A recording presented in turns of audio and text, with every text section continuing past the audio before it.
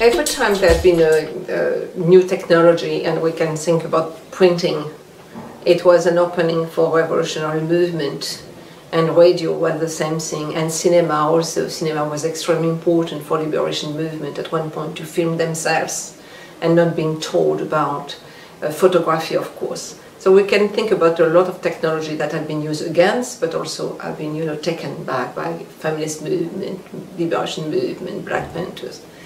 But today, the new technology are much more difficult to confront because the speed, the capacity, the anonymity, and the fact that the extreme right, the xenophobic people, the racist people have understood how to, effectively to take that and to use them. And the propagation are very fast. It goes very fast.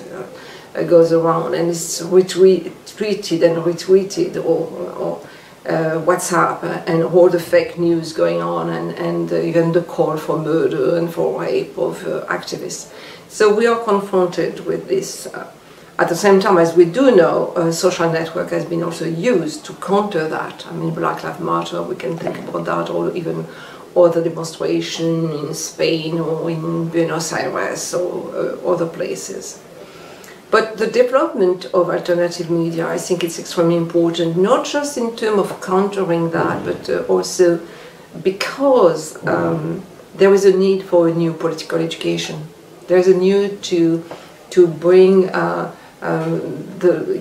as widely as possible new notion and concept that can allow for the imagination and for the hope that an alternative is possible.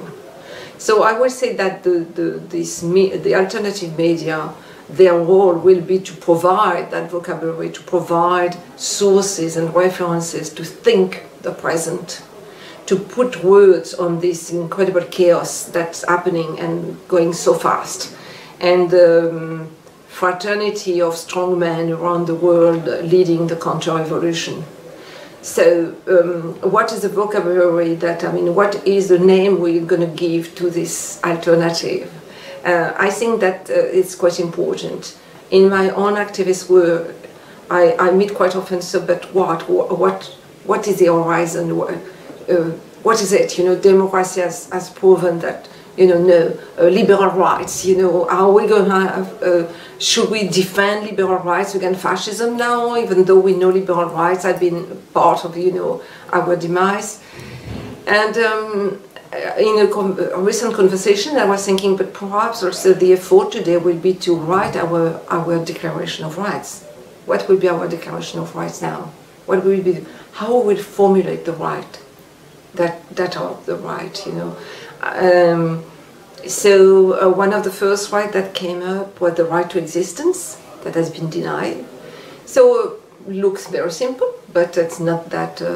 But because from that you pull so many things against the destruction of life, but of life, not just of human life, but all kind of lives.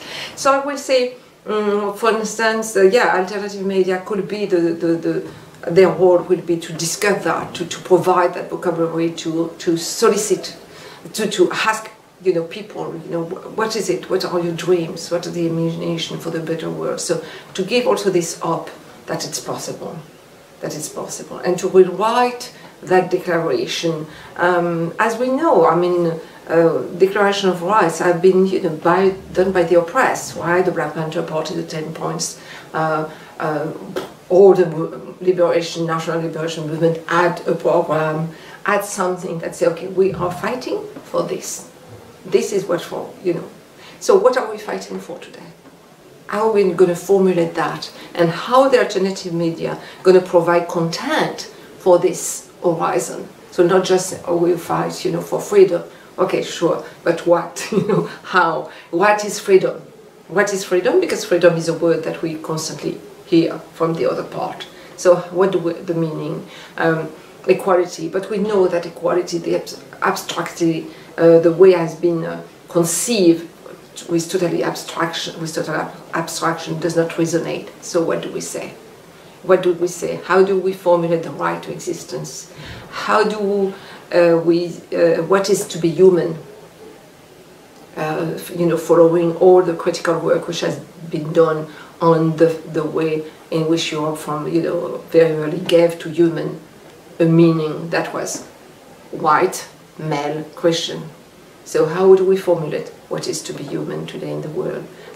So I would say yes, it's a very exciting role, in fact, and because there is a lot to do, and it's quite exciting. It's quite exciting, I would say. So yeah, I would say there is incredible work to do.